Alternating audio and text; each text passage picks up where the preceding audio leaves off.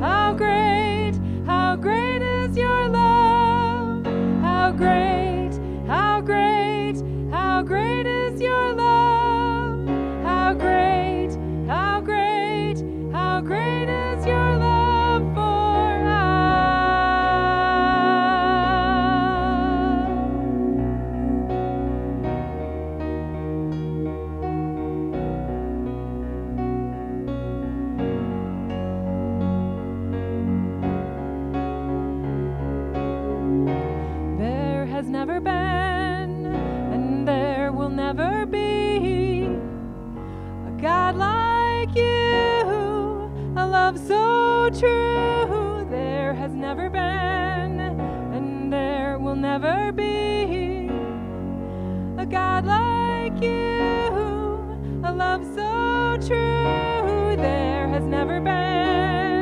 and there will never be God like you, a love so true. There has never been, and there will never be, a God like you, a love so true. Yeah, Jesus, how great, how great, how great is your love. How great, how great, how great is your love. How great, how great, how great is your love for us. There has never been, and there will never be, a God like you, a love so true. There has never been, and there will never be, a God like you, a love so true. There has never been, and there will never be, a God like you, a love so true. There has never been, and there will never be, a God like you, a love so true. Yeah.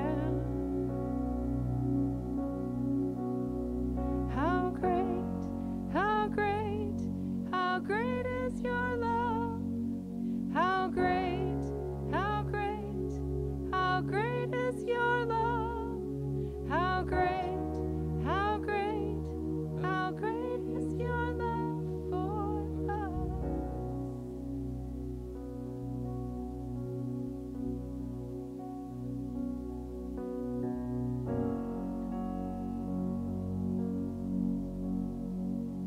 We thank you, Lord, for your great love.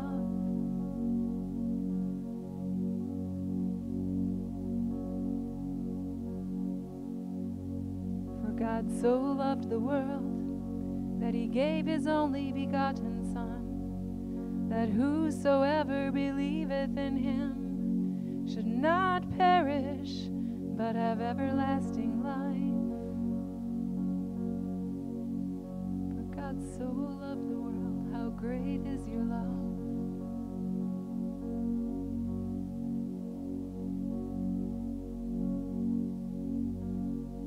This is the love of God that has been made manifest toward us, in that he laid down his life for us. Jesus died for us so that we can live through him,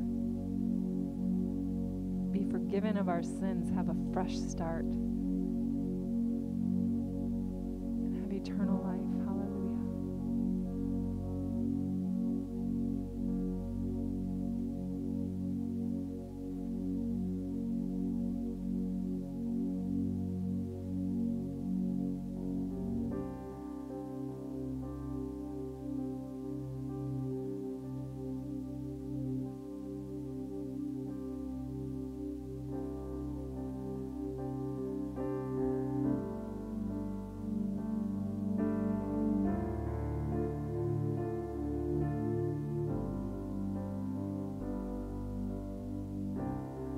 When the music fades, all is stripped away, and I simply come, longing just to bring something that's of worth, that will bless your heart.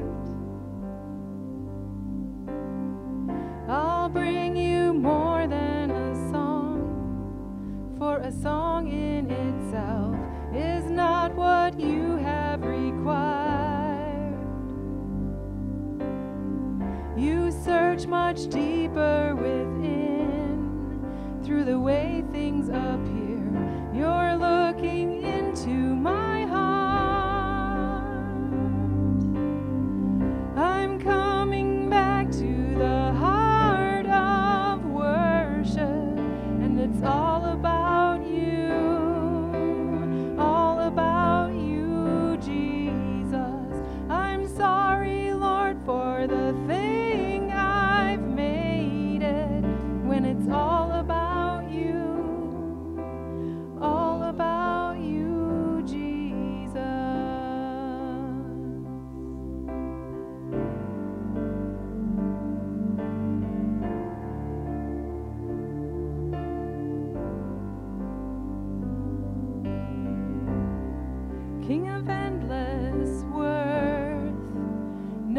one could express how much you deserve.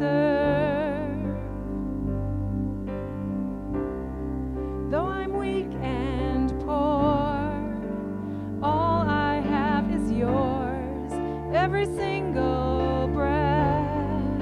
Jesus, I'll bring you more than a song, for a song in itself is not what you have required. You search much deeper within, through the way things appear. You're looking into my heart. I'm coming back to the heart of worship, and it's all about you, all about you, Jesus. I'm sorry, Lord, for the thing I've made it, when it's all about you. It's all about you, Jesus. I'm coming back to the heart of worship, and it's all about you, all about you, Jesus. I'm sorry, Lord, for the thing I've made it, when it's all about you. It's all about you, Jesus, all about you. It's all about you, Jesus.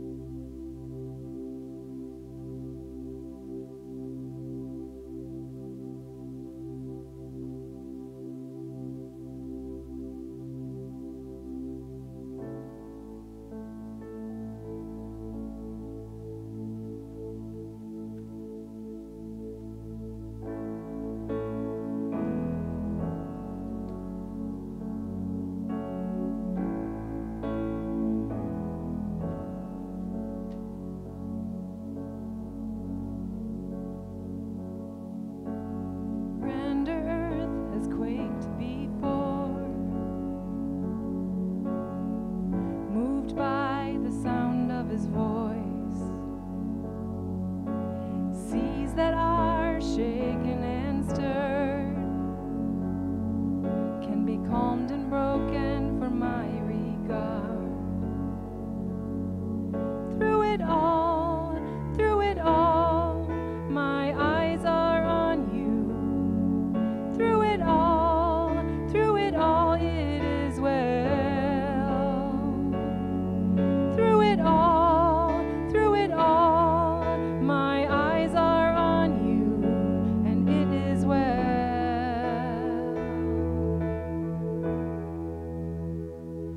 with me.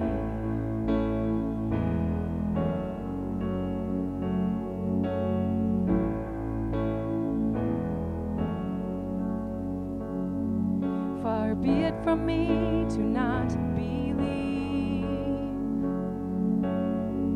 even when my eyes can't see.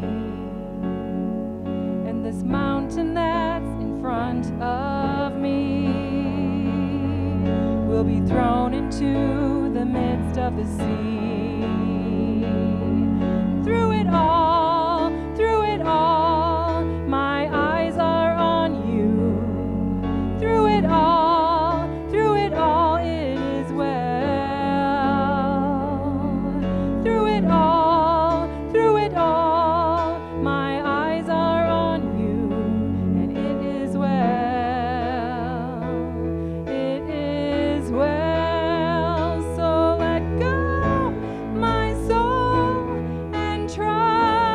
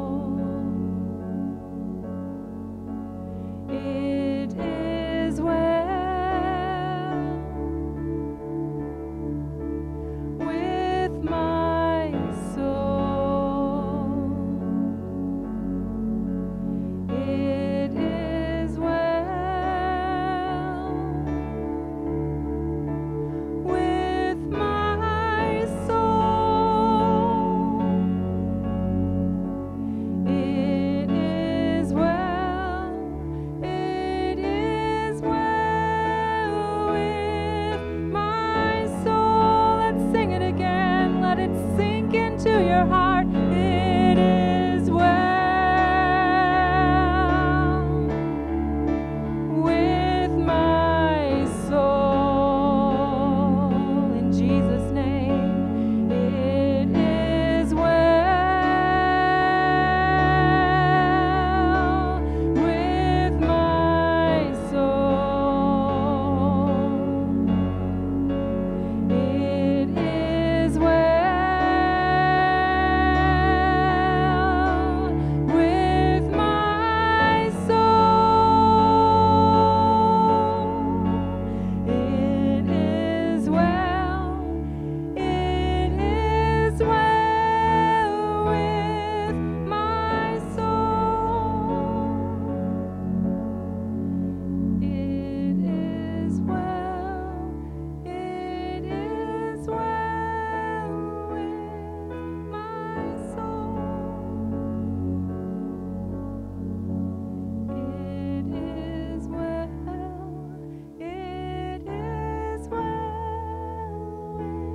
with my soul.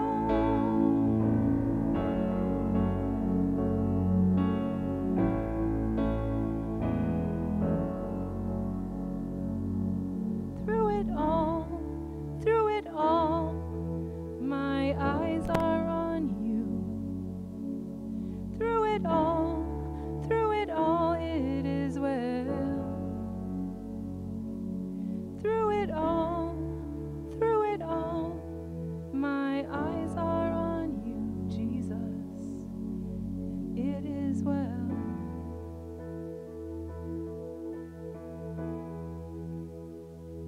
With me.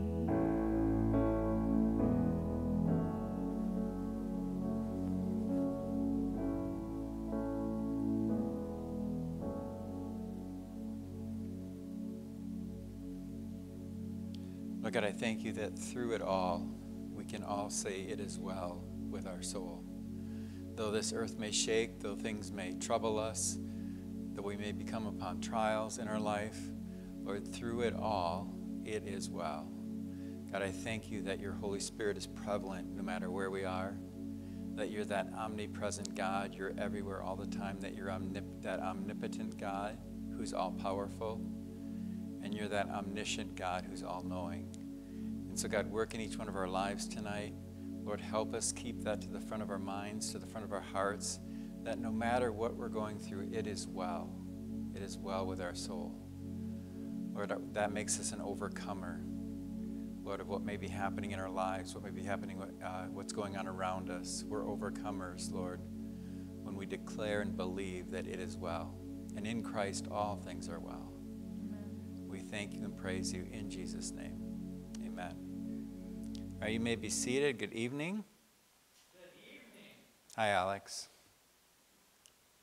Hi, Curtis. Hi, Joan. Hi, everyone. How's Ted? Good. We miss Ted.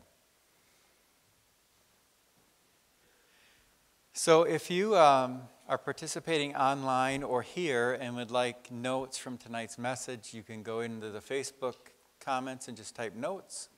Or you can also, on the text that you received announcing tonight's message, you can reply to that with notes, and we'll send you those notes. Our automatic sender is not working yet. I don't know what's wrong, so that you'll get them sometime tomorrow when I get to them. So bear with us as we figure that out. So we're in a studies in the book of James. We're going to look at James chapter 4, verses 1 through 12 tonight. And we're going to talk about the danger of worldliness. And you know, we see worldliness all around us, and we'll talk about what that means tonight. But as I was preparing for this message, and as we're coming upon elections in just a couple weeks, I thought, you know, I really do love our country. I love our country. And even though our nation is not perfect, I still love our country. And our nation has never been perfect. And on this side of the new heaven and the new earth, there will never be a perfect nation. We can try, but there never will be a perfect nation or a perfect country. And we can look through history, we can look through our biblical history and see that every nation on earth since the fall has been affected by sin. No exemptions. Every nation has been affected by sin. But we as a nation could do better than we're doing, couldn't we? And I believe that starts with believers. It starts with our prayer life. It starts with how we live. It starts with how we love each other. And so right now, in our nation, we're in a very unique situation in multiple facets.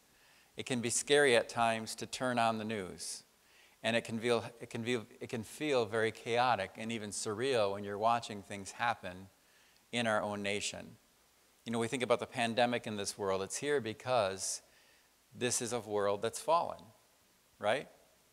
Injustice and racism are in the world because this world is fallen. Riots, anarchy, destruction exists because we live in a fallen world. So sin created brokenness, right? Sin created brokenness. Go back to the beginning of the Bible and we'll see how sin created brokenness. But God is still on the throne throughout all that brokenness. We still have victory throughout all that brokenness. And so at the root of every person outside of Christ, is a heart that's far from God. At the root of every person outside of Christ is a heart far from God in need of God's grace. We see that every day, don't we? And so we live in a fallen world. We live in a world system that has values, beliefs, and morals that are directly in conflict with God's will. We see it all the time. Turn on the news, read the newspaper, go to work, go out on the street. Values, beliefs, and morals that are in direct conflict with God's will. And the Bible speaks to worldliness as an idea of operating according to this sin-marred system that we live in. So the world system that we live in has been marred by sin, hasn't it? And what happens is people align with these rebellious, sinful ways instead of God's ways. We need to be aligning with Scripture and live according to Scripture and not aligning with rebellious, sinful man's ways. And we align with Satan's ways instead of with God's ways. And it's at work in this world, and it's at work in our nation, it's at work in our community, and it's even at work in our church. And so James addresses worldliness in James chapter 4. And the only hope for this world, there's only one hope for this world. Most of us know that. And that's for people to recognize that the world that we live in is fallen, and it's due to our sin, right? And our only hope is to turn to Jesus and experience the grace of God. Without that, there is no hope. Many of us have lived part of our lives or a lot of our lives with little hope until we accept the grace of Christ, right, into our lives. So tonight, James addresses those in the church. Remember, the book of James is written to the church. And he's asking us to look inward and allow God's grace to conquer any hint of worldliness that's in our hearts. And for those given over to worldliness, held captive to the broken world system, he's saying, come to God. So he's asking us to look at our hearts. If there's any worldliness in there, let God's grace conquer that. And if you're overcome and you're given into this worldliness, we need to turn and come to God. So let's read James 4, 1 through 12 to start with. And we'll put those on the screen for you. This is so appropriate for today. Where do wars and fights come from among you? Look at our world. Look at our country. There's people warring and fighting over the silliest things. Do they not come from your desires for pleasure that war in your members? You lust and do not have. You murder and covet and cannot obtain. You fight and war. Yet you do not have because you do not ask. You ask and do not receive because you ask amiss, that you may spend it on your pleasures. Adulterers and adulteresses, do you not know that friendship with the world is enmity with God? Whoever therefore wants to be a friend of the world makes himself an enemy of God. Or do you think that the Scripture says in vain, the Spirit who dwells in us yearns jealousy? But he gives more grace. Therefore he says, God resists the proud, but gives grace to the humble. Therefore, submit to God.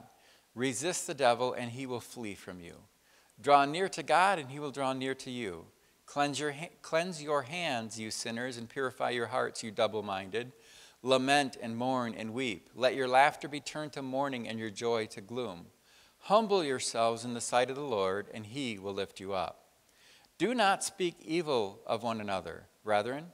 He who speaks evil of his brother and judges his brother speaks evil of the law and judges the law. But if you judge the law, you are not a doer of the law, but a judge. There is one lawgiver who is able to save and to destroy. Who are you to judge one another? There's a lot there. One commentator looks at verses 4 through 10 and says that's kind of the heart of the book of James. It's chapter 4, verses 4 through 10. And it's really a call for us to repent of any behavior that's worldly. Doesn't matter what it is. It can be pride, it can be jealousy, it can be envy, it can be hatred. We're to repent of any behavior that's worldly. And as we've looked through the book of James, there's been a lot, in a sense, where James has addressed the worldliness of partiality we talked about. We talked about being a hearer only and not a doer of the word. We talked about the use of the tongue. Last week we talked about false wisdom and how it manifests itself in many ways. And so the big idea tonight is only God's grace can conquer the worldly heart. Only God's grace can conquer the worldly heart. So point number one I want to make tonight is worldly conflict with others comes from within. Worldly conflict with others comes from within. It doesn't come from the outside, it comes from the inside. So James asks the questions in James 4:1, where do wars and fights come from among you? Do they not come from your desires? For pleasure that war is, I'll get it. Desires for pleasure that war in your members. So do they not come from your desires for pleasure that war in your members? So James is using very aggressive language here. He's speaking of a war that's within us, right? That war for that desire of pleasure in us. And so apparently during that time, probably like there is today, there's a lot of fighting going on even in the church. And James seems to be pointing out that it has the potential to get violent, right? It's not just stick my nose up at somebody, I'm going to verbally be aggressive or physically aggressive. And remember from chapter 3, we talked about last week that those who are operating in true wisdom will be peacemakers. Remember last week, those of you who are here or who are participating online? We talked about that true wisdom makes us a peacemaker. And those who are operating according to worldly or false wisdom, right, they bring chaos and they bring disorder. And we talked about how people who just have that false wisdom, that chaos follows them, disorder follows them, it's all around them. And it's breeding fights and it's breeding quarrels and wars of words and agendas. And it's ugly, doesn't it? Let's jump down to James 4:11-12. He says, do not speak evil of one another, brethren. He who speaks evil of a brother and judges his brother speaks evil of the law and judges the law. But if you judge the law, you are not a doer of the law, but a judge. Then he says there is one lawgiver, capital L, who is able to save and to destroy. Who are you to judge one another? So James is warning us and them not to speak evil against one another, right? We should never speak evil against one another. He says if you speak evil against, meaning slander, right, a brother, or judge them, standing over them in a critical, overly scrutinizing sort of way, he says you speak evil against the judge and judge the law. You're judging the law. Why? Because the law condemns those things. The law condemns us to speak evil against each other. The law condemns us from speaking slander against each other. And so you're putting yourself over the law. And if you judge the law, he says, you are not a doer of it, but a judge of it. And there only can be one judge. And only one lawgiver, right? And that's God. And then he says God can save and God can destroy. So who are we to judge? Who are we to condemn? And who are we to overly criticize and scrutinize our neighbor? And so we're seeing here this horizontal issue in the church, like how we treat our neighbor, how we love our neighbor, and he's talking about how we may judge or criticize our neighbor. And that's a horizontal issue, but it really points to our vertical relationship or a vertical relational issue with God. And many times those who speak evil of and those who slander others, they're really having an issue with their relationship with God. Because if we make a relationship with God the priority and correct, then the relationship with our neighbor is easier and more manageable, and we live that correctly. So when one's amiss, the other's amiss. Follow the logic there? And so when we speak evil of others and when we slander others, it's an issue with God. Our relationship with God is not correct. Your heart is not right with God. Where does that come from? James says in 4:1, it's the passions inside you that war within you. And the word here for passions is the Greek word where we get our word hedonism. You've heard of that word hedon? You're a hedon, right? Hedonism. And the idea is sinful desires. So you can have good passions, right? I can have a passion to study the Word of God, but that's not the word that's being used here. He's using that word passion or hedonism, that sinful desire. Then we read in James 4:2, for you lust and do not have, you murder and covet and cannot obtain, you fight and war, you do not have because you do not ask. In the English Standard Version it says, you desire and you do not have, so you murder. That's powerful. You desire, do not have, so you murder. You covet and cannot obtain, so you fight and quarrel. You do not have because you do not ask. You desire, you don't have, so murder, right? And many times it's murdering with our words. We're not talking about maybe physical murder. Douglas Moo comments that James seems to be pointing out that there's a hypothetical eventuality to their behavior if it goes uncurbed. So he's referring to that desire, we don't have, we desire, we don't have, we don't desire, then we start to murder with our words, and we could murder with our hands. So if they continue to covet in the church and desire other people's material things, other people's way of life, etc., and to be ruled by the sinful desire in our heart, that's where it'll lead us. Murder. Murder with our mouth, murder with our lifestyle. So, sin always grows. If you don't curb sin in your life, it'll just grow, and it'll grow, and it'll grow. It always escalates. It's kind of like a gremlin, right? How many remember the 80s movies, The Gremlins? Some of you may or may not. They were cute little fluffy, I don't know what they were, but they were cute little fluffy things. But if you fed them after midnight, they became monsters, right? They got all ornery and started chewing on things. But sin is the worst kind of gremlin, because if you feed sin at all, it becomes a monster, right? It will grow into a more and more disastrous monster. So yes, coveting can grow into murder. We may think coveting is a small sin, but if you don't curb that and you let that go on and on and on in your life, it can grow into murder. And the root of murder, quarrels, and fights, and all those outward conflicts are rooted in the broken world's way, and it's the desire of really what's in your heart. It goes back to your heart, just like we talked about the last couple weeks. It's in us. And so man's main problem is man. Our biggest problem usually is the guy in the mirror, or the gal in the mirror. Oh, Satan made me do it. I love that one, right? No, our main problem is usually us. So a worldly heart will lead to worldly living. It will lead us to a worldly attitude. So if our heart's worldly, we'll have a worldly attitude. If our heart's worldly, we'll have worldly behaviors. If our heart's worldly, we'll have worldly relationships. If our heart's worldly, we'll have worldly ways of dealing with conflict. You can trace it. You see the fights. You see the quarrels. Trace it to things like covetousness. Trace it to things like sinful desire, which all of that lives in the heart. It starts in the heart and it develops its way out. The most amazing thing about the power of the gospel is how it can change our want to, right? So before we were saved, we may want to live a certain way. And after Christ enters our heart, after we accept the gospel into our lives, our want to changes. I love to see the change in people's want to. I don't know if that's proper English or not, Joan, but tonight it is. Our want to changes, right? And obviously we still battle a desire for sin, or we wouldn't sin, but the want to changes, right?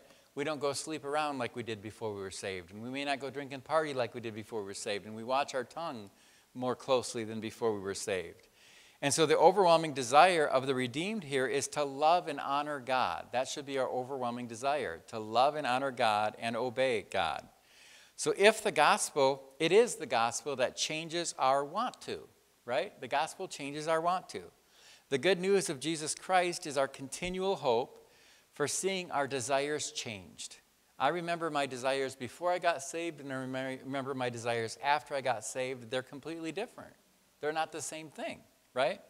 We become more and more and more like Christ. So look at your life. Look at your life tonight. Are there worldly conflicts in your life? Are you quarreling and fighting in your life? Remember, that comes from worldly desires that are in your heart, like coveting. And notice this is affecting their prayer life. If we look at James in the end of verse 2 into 3, he says, you do not have because you do not ask. Many people take this and say, well, you don't have something because you don't ask for it. But I want you to think about this differently tonight. He says, you ask and do not receive because you ask amiss, that you may spend it on your pleasures. On one hand, some don't have because they have a sinful desire to covet, and they don't have a holy desire to pray. So instead of asking God with a holy desire, we covet and want. That's part of it. So the prayerlessness creeps in. We just covet, right? Worldliness always leads to prayerlessness. That's the rap, prayerlessness. I don't know if that's a word either. Joan's going to correct me with all my English. So the more worldly we are, the less likely we are to pray. Does that make sense? We all know that because we've lived in it. On the other hand, some ask, but they don't receive. Why? Because they're asking wrongly. They ask with the wrong desires, right? I want Tom's car because it's better than my car. That's really kind of a coveting way to ask. And so if I go to God and say, God, give me his car because it's better than my car, right? I'm asking, but I'm asking with the wrong desire. And so I'm asking maybe to spend it on my passion, not on truly what God would intend. So when people do ask, their sinful desires are their motive for asking. It's what I sinfully desire instead of what God is asking me to desire. So our heart problems will always cause prayer problems. Your heart problem will always cause a prayer problem. When we have fights and when we have quarrels with each other, it's very symptomatic of something bigger. And that means our relationship with God is amiss, or our relationship with God is out of line. So worldly conflicts, number one, with others come from within. Number two, worldliness leads to enmity. We'll talk about what that word means in a moment, with God. So in verse 4, we read in James 4:4, adulterers and adulteresses, do you not know that friendship with the world is enmity with God? Whosoever therefore wants to be a friend of the world makes himself an enemy of God. There's your word enmity, your enemy of God, right? So James calls those consumed by these fights and evil desires adulterous people. That's a little harsh, isn't it? He's not talking about physical adultery. He's talking about spiritual adultery. And so when we hear the word adulterer, we think about a man who cheats on his wife. And we think about adulteresses, we think about a woman who cheats on her husband. But what James is referring to here is our spiritual adultery. We're cheating on our Heavenly Father. We're spiritually cheating on God. You know, in the Old Testament, at times, it would link spiritual idolatry to adultery, right? So when you would have an idol in your life and you'd worship an idol and put that before God, the Old Testament would call you an adulterer because you're cheating on God, basically. Claiming to know God, people were worshiping themselves. They were loving sin. They were loving idols instead of loving God. Look at the end of James 4:4. Whoever therefore wants to be a friend of the world makes himself an enemy of God. The word enmity that we saw in the beginning of the verse is hostility or war. So if we go back to, why don't you bring the first part of verse 4 up, again. Adulterers and adulteresses, do you not know that friendship with the world is hostility towards God? Friendship with the world is meaning you're at war with God. That's what that word enmity means. The idea is by befriending the world, you declare war with God. That doesn't mean we can't like the people that we work with. That doesn't mean we can't like Walmart, right? That doesn't mean we can't like Taco Bell. No, it means don't put the things of the world in God's place. Don't love them more than God, right? Don't live in the world's systems outside of God's system, because then we declare war with God. So remember, the world here is not about befriending a lost person. It's not about loving a lost person. It's not about loving someone who needs some help. It's not about helping someone who needs help. It's not about befriending your neighbor.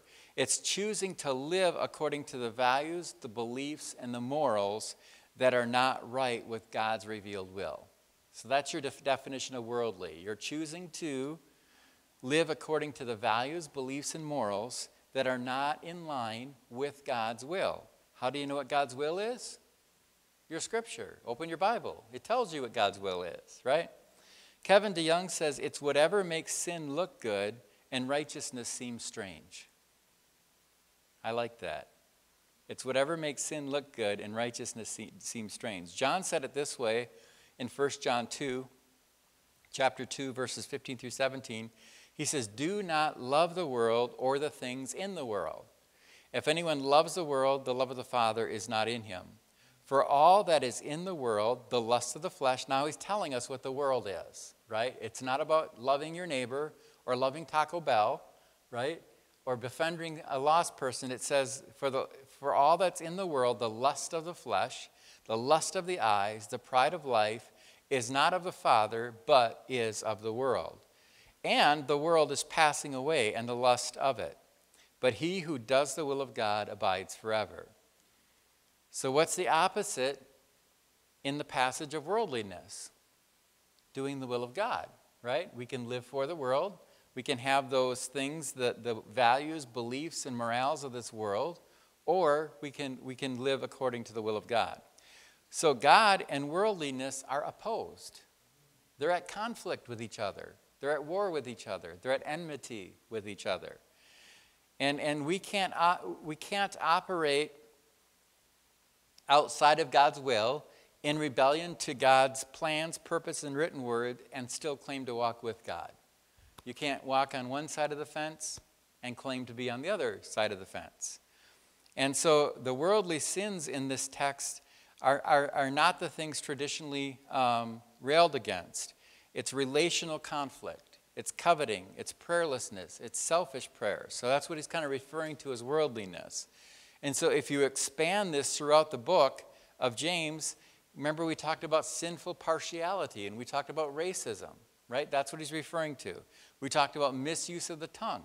That's worldliness. We talked about the false wisdom last week. That's worldliness. We talked about being double-minded. That's worldliness. We talked about being a hearer but not a doer of the word. That's worldliness. And we talked about injustice towards the poor, as we will see. Actually, we haven't seen it. We'll see that in chapter 5. And so all of this would likely fit into the category of worldliness, right? The partiality, racism, improper use of your tongue, false wisdom, being double-minded, being a hearer and not a doer of the word, injustice to the poor. We'll see those things are in the category of worldliness, and James is rebuking the church in this letter for that. There's a lot of wars that we can win, but you'll not win a war with God. Right? So when we're in enmity with God, when we're at war with God because of our worldliness, we're not going to win. We may feel like it and look like it, but we're not going to win. You know, the U.S., if a nation were to bomb the U.S., so if we would go home tonight and we see that there's a bomb coming from another country, it would be considered an act of war, right? There's a bomb in the air. That's an act of war. And the U.S. would say, you obviously don't want to be friends with us, do you? You're attacking us. And the U.S. then would decide how they're going to respond. We've seen it with 9/11, right? We saw people from another country come in and declare war on our country, and we had to respond in a certain way. And so the U.S. would then decide if a bomb was coming over, how to respond. And it would not be the U.S. who desired conflict. We didn't initiate it. Somebody else initiated it. The conflict is created by the aggressor. And so sin is an act of war with God. Think about that. When we sin, we're declaring war against God. God's not the aggressor. We are the aggressor, right?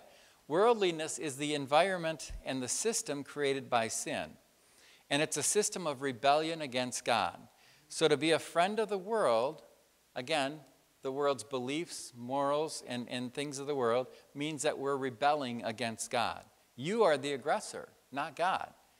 God desires peace, right? God is just. God is holy. And if you make yourself an enemy, when you choose friendship with this world, you're the one firing the bomb, not God. A lot of people blame God for a lot of stuff when we're the aggressor, right? But God won't lose the war. We may initiate the war, but he won't lose the war. So if you're in Christ, if you're a believer, you have peace with God through Christ. So that war is no longer there. We're now at peace. We're in peacetime. The warning here would be, why are you living like someone who's at war with God, right? Why do people do that? Either they don't know better or they don't know better, right? They're not living at peace with God. The danger is if a life continually shows that you're at war with God, maybe you don't have the peace of Christ in your life that you claim you do. If you're constantly rebelling against God, maybe you don't have the peace through Christ that you claim you have. If your heart remains worldly, maybe you're not changed in the heart. So James 4:5 is considered probably one of the hardest verses I've heard of, one of the hardest verses to translate in the New Testament, and I found it here in the English Standard Version. I think it probably says it the best in James 4:5. Do you suppose it is to no purpose that Scripture says, he yearns jealousy over the Spirit that he has made to dwell in us?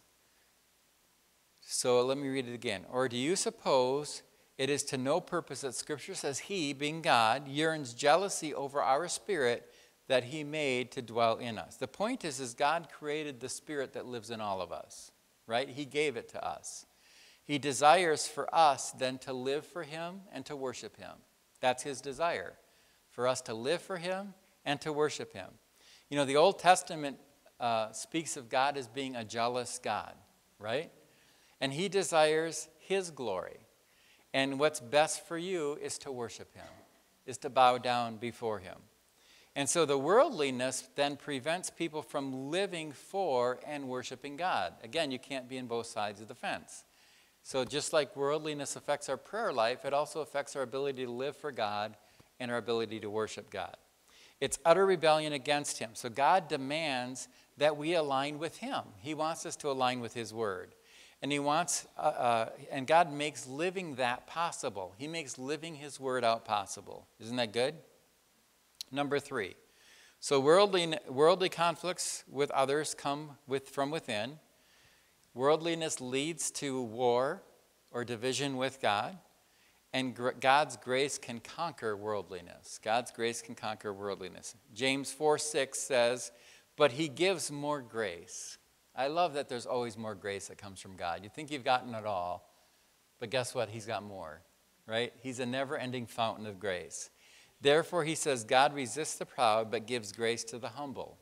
And so the answer to worldliness, the answer to God's demand that we live for him and worship him, the answer to being God's enemy is God's grace, right? And that's the unmerited favor of God, the undeserved favor of God. So if I go out and I take a baseball bat to Joan's car, smash it up, and she goes out and she looks at it, she goes, oh, don't worry about it. I'll just pay to get it fixed. You go home, have a good night. That's unmerited favor, right? I don't deserve that. She deserves to call the cops on me and have me thrown in jail. But God's grace is unmerited favor. So God gives more grace. His grace is greater than our sin. Think about that. His grace is greater than our sin. His grace is enough to deliver us out of anything that we may have created or we may have walked into. His grace is great enough. His grace is enough to empower us. And so God can save us from our worldly sinful ways. And your worldly sinful ways and your neighbor's worldly sinful ways. And God in his grace will transform us and empower us to live for and worship him. And so James points out Scripture, and he says that it teaches that God opposes the proud, right? We see that, but gives grace to the humble. And so the message of the Bible in general is that if we remain in sin, we continue to live a sinful lifestyle, we make God our enemy. And his judgment will be crushing. Right? It may not be in this life, but it'll be in the next life. However, God is our only hope. He is our only hope. And if we turn to him and receive his grace, we can then, be friends with God. We can be reconciled with God. Worldliness makes God out to be the bad guy. So we're worldly, we make poor decisions, bad things happen, we blame God, right? And so worldliness makes God out to be the bad guy, and we think that God is just there to ruin our life and to control us because the things that we want to do just aren't working out. But God is really the hero, isn't he? He's the only one who can save you from you. He's the only one who can save you from you. He's the only one who can save you from sin. He's the only one that can save you from destruction. He's the only one that can save you out of the snare or the trap of worldliness. So believers are those who have experienced that grace, God's grace. And we know God's grace is chiefly expressed in the sending of his son Jesus, right? He sent his son to die in our place, and he rose again. And if we need to be reminded tonight of what God's grace looks like, look to Jesus, because that's a perfect picture of God's grace. Look to Jesus. Look to the cross, and look to what Jesus did on the cross. Look to the empty tomb, that he didn't stay dead, that he rose again. And understand that God's grace can do more than save us. Yes, we're saved by grace through faith in Christ alone, but his grace can do more than save us.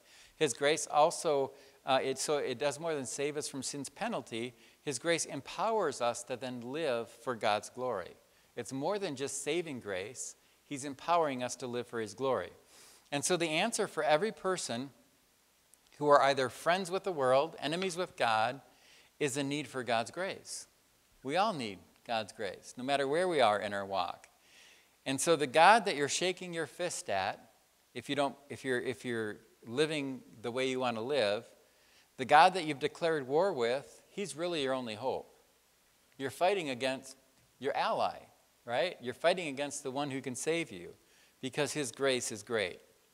And if you remain proud in your sin, God will oppose you, he says.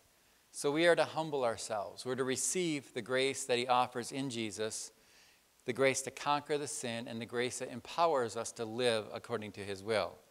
Grace to be delivered from its penalty, the sin's penalty, and empowers us to live a life in victory over sin for God's glory.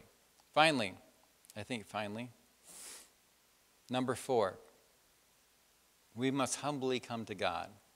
So James is painting a picture of humility before God. It's not just that we are humble when we get saved. We need to be humble after we're saved, right? Humility before God. And that's a picture of repentance. If you want to know what humility looks like, the best way I can describe it is repentance. And that's what it looks like to humbly come before God and receive his grace. Let's look at verse 7 of chapter 4. He says, therefore submit to God. That submission is a humble process. When you submit to somebody, you're putting yourself underneath their authority. That's humbling, right? Then he says, resist the devil and he will flee from you. He says, submit. Worldliness is rebellion against God. That's not submitting to God. And it's rebellion against God's will. And we can't repent of that if we don't submit or come underneath God's authority. So submitting to God and resisting the devil go hand in hand. You can't do one without the other, right? Oh, I'm going to go to the bar tonight. I'm going to have 12 beers, but I'm not going to have 13, right? Probably I'll have 16, right? So submitting to God and resisting the devil go hand in hand. You can't be fully submitted to God's will under the lordship of Christ and then give yourself over to the devil's worldly ways. Just doesn't work. And that's a reminder that worldliness is spiritual warfare. We talked about spiritual warfare on Sunday if you were here. And by the way, repentance is spiritual warfare. It's coming against the flesh. It's coming against the spirit or against sin. And Satan is at work in this world. We know that. And Jesus says resist him, or James says resist him and he will flee. So we live in a spiritual world, don't we? Just like we live in a natural world, we live in a spiritual world as well. And real things are at stake in this life. We have a real enemy. And so he's at work in fights, he's at work in quarrels, and he's at work in covetousness. And he longs for us to give in to our sinful desires. And so we're to receive peace with God through Jesus Christ and declare war on the devil. Not to declare war on God, we're to declare war on the devil. In verse 8 of chapter 4, it says, draw near to God, and he will draw near to you. James says, draw near. That's an invitation. So if I say, Tom, draw near to me, he'll get up out of his chair and draw near to me. It's an invitation to draw near to God through Christ. So repentance is more than just turning from sin. We talk about repentance doing that 180 turn. I'm living one way, I'm going to turn around and do the other. And the turning is part of repentance, but walking towards God is the other part. So we turn away from that sinful desire, we turn away from that sinful lifestyle, but then we start walking towards God. So repentance is turning. And it's not about simply stopping something, it's turning to God and drawing near to him through Jesus Christ. And when we do that, naturally he draws near to us. So if Tom draws near to me, naturally I'm going to draw closer to him, right? Think about it. The one James says that we're declaring war with or having enmity with is God, right? Or was God. And he offers to draw near to God, if they will. And God wants us to do that, and that's through repentance. We turn away from whatever lifestyle that's not God-glorifying or not according to God's will, and we walk towards God. He wants us to be close to him. God desires us to be close to him. He wants a relationship with us. So believer, if you've wandered, God wants you to come home, right? He wants you to come home. We also read in James 4:8 at the end, cleanse your hands, you sinners, and purify your hearts, you double-minded. Cleanse your hands, you sinners, purify your hearts, you double-minded. Cleanse and purify, they're together. The call here is to cleanse your heart, that's inside. Purify your hands, that's outside. And that's really Old Testament language, if we think about it. And it speaks to the need to deal with the inward problem as well as the outward problem. And these are the things that we may need to stop doing as part of our repentance process. And we must also then ask God to do the heart work. So it's not just something we physically stop doing. We have to lose that desire, as we talked about Sunday, right? Sinful desires come from where? Inside the heart. So we have to ask God to work in our heart and deal with our desires. So when we deal with fights, the physical fights and quarreling that James is talking about, we still have to deal with the heart issue as well. Then we read in verse 9, lament and mourn and weep. Let your laughter be turned to mourning and joy to gloom. Mourn our sin is what he's saying. Mourn over sin.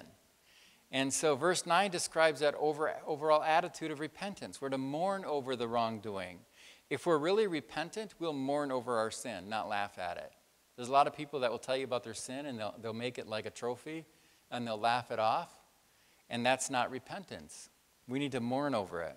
God wants us to have joy, but not to have joy in our sin. So repentant people mourn their sin. We're to hate it. We're to be repelled from it. We're to turn from it. Next, and I'm almost finished here, in James 4:10, it says, humble yourselves in the sight of the Lord, and he will lift you up. So James is saying when we humble ourselves before God, he exalts us.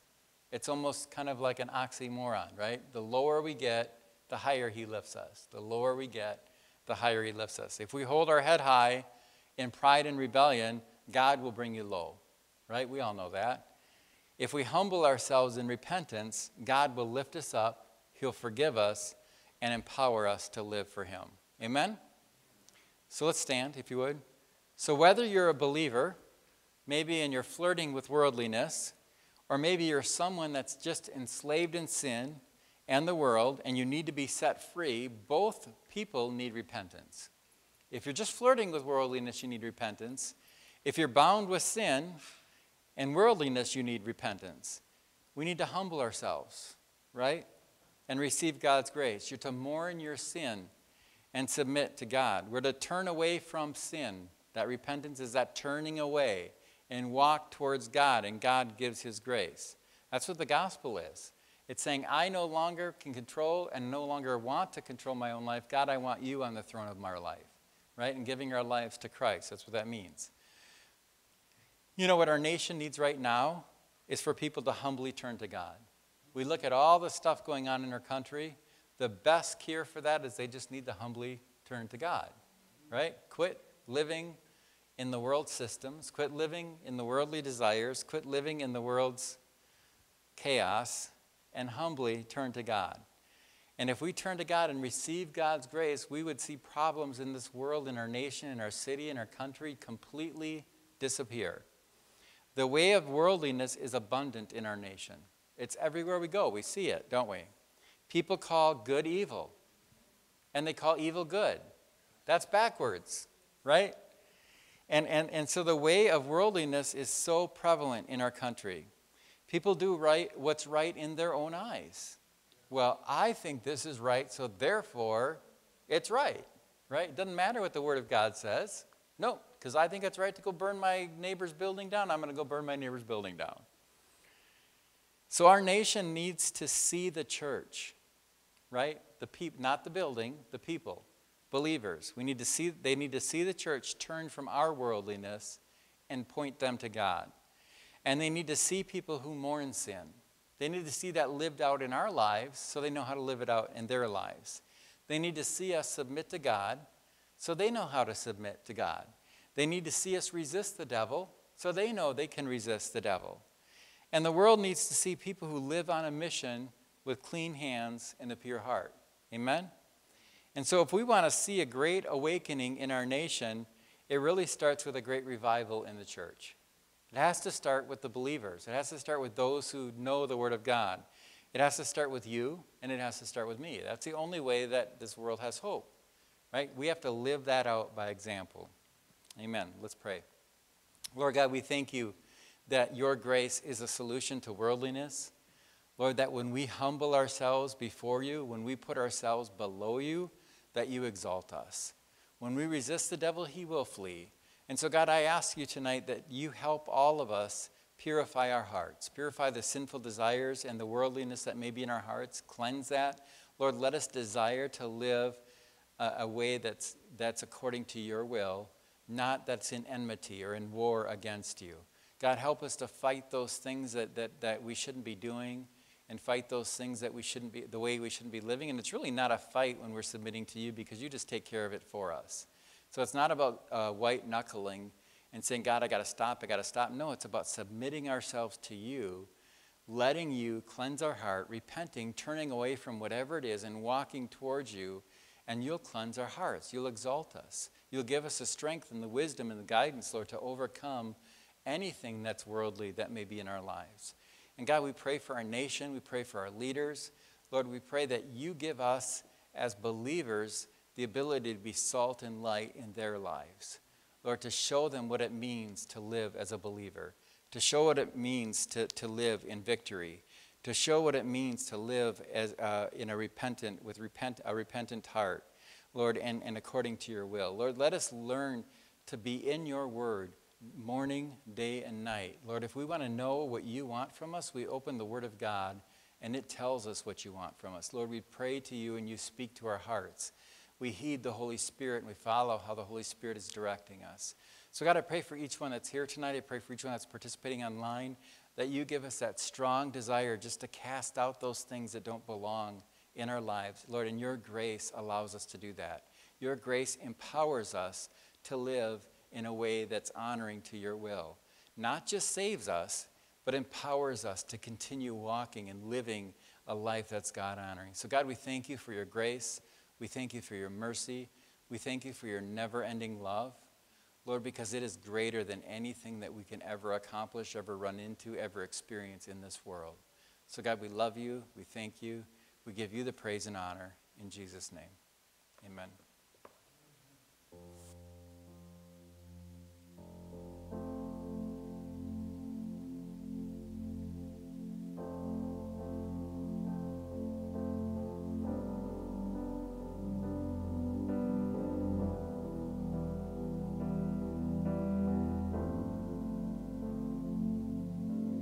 This is my desire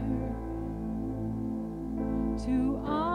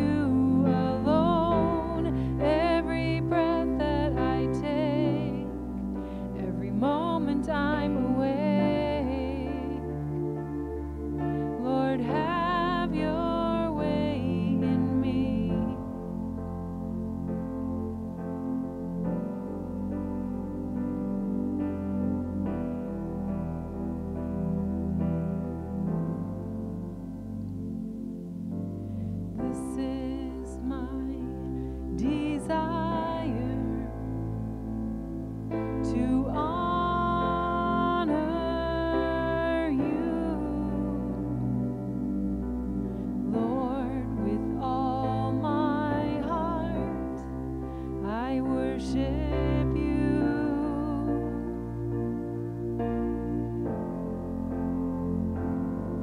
With all I have within me,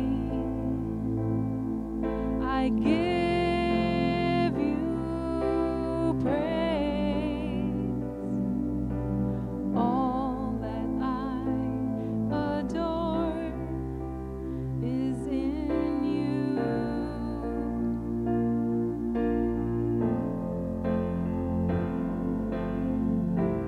Lord, I give you my heart, I give you my soul. I live for you alone. Every breath that I take, every moment I'm awake. Lord, have your way in me. Lord, I give you my heart, I give you my soul. I live for you alone. Every breath that I take, every moment I'm awake. Lord, have your way in me.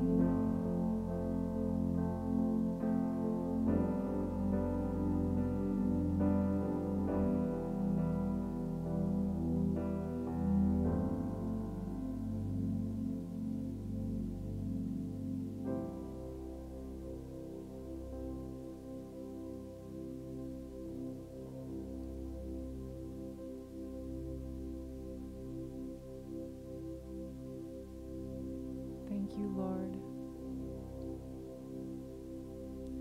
Have your way in us. In Jesus' name, amen.